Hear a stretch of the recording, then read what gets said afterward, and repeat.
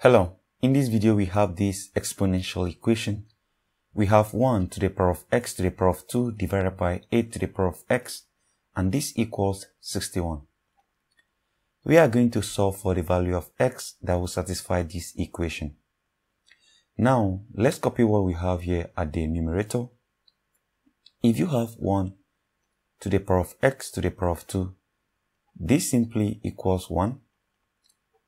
Because irrespective of the value of x, ranging from 0 till any number, irrespective of the value of x that you are going to insert here, you are still going to have 1. So 1 equals 1. That means the new equation will become, we are going to have 1 divided by 8 to the power of x, and this equals 61. So the next thing we are going to do is we can as well cross multiply. This is divided by 1. So if we cross multiply, we are going to have 8 to the power of x times 61 equals 1. That's 1 times 1, that is 1. Now from here, we divide each part of this equation by 61. 61 here will eliminate 61. So we have 8 to the power of x equals 1 divided by 61. Now we need to solve this equation in order to find the value of x. So let's recopy it here. We have 8 to the power of x equals 1 divided by 61. Now, we can rewrite this 8 to the power of x as, let's have it as 2 to the power of 3, that is 8, all to the power of x, and this equals 1 divided by 61. Now, we make use of this identity. If you have a to the power of n, all to the power of m, this equals a to the power of n times m. So if we multiply this out, we are going to have 2 to the power of 3x. This equals 1 divided by 61. So now we have 3x here, and we can solve for x here. The next thing we can do is to introduce log.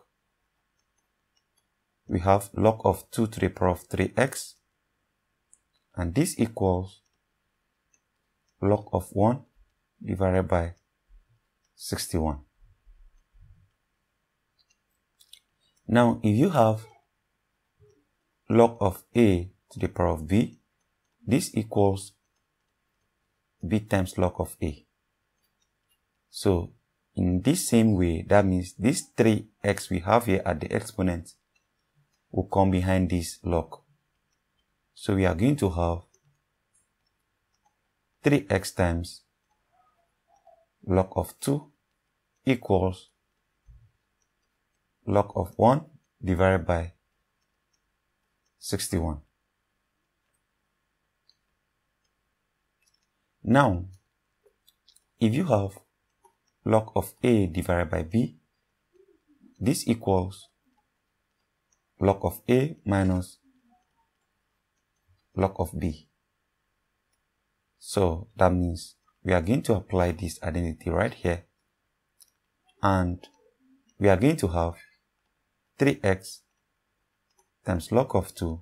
This equals log of 1 minus log of 61. So from here we can divide each part of this equation by log of 2.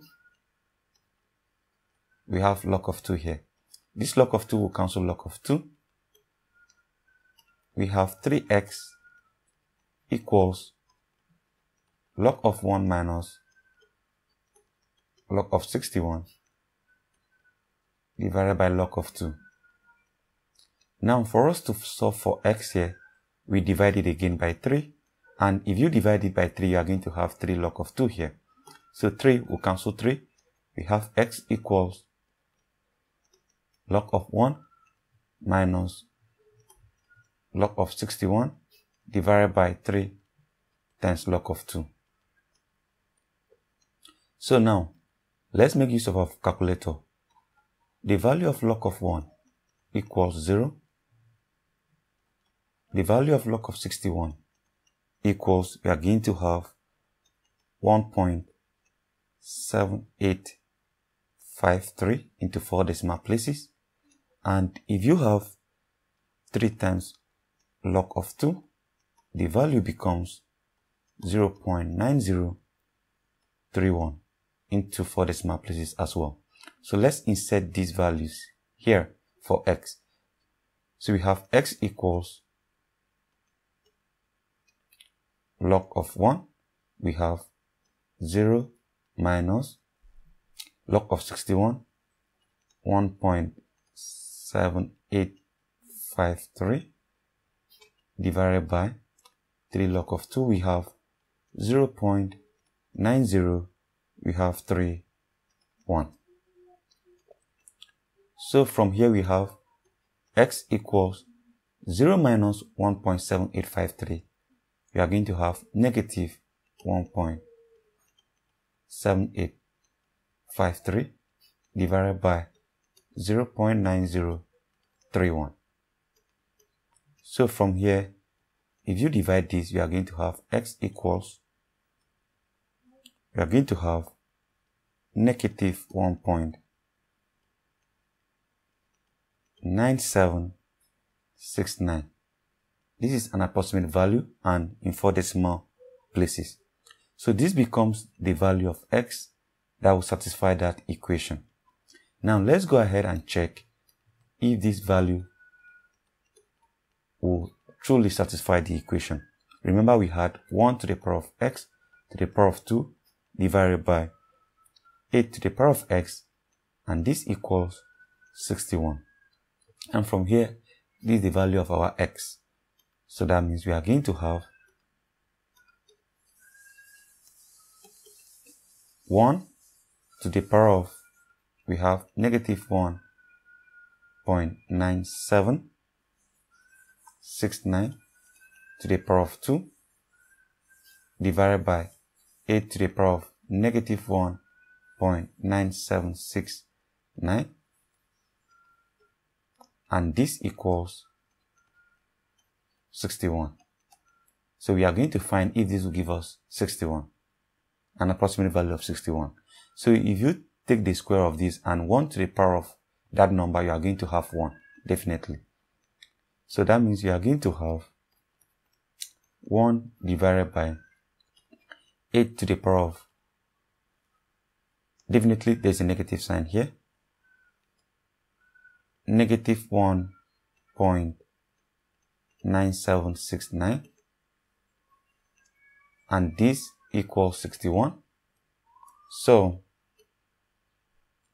if you insert this into your calculator, if you type in this, you are going to have an approximate value of 61, and this is approximately equals to 61. So that is it for the video. Thank you and goodbye.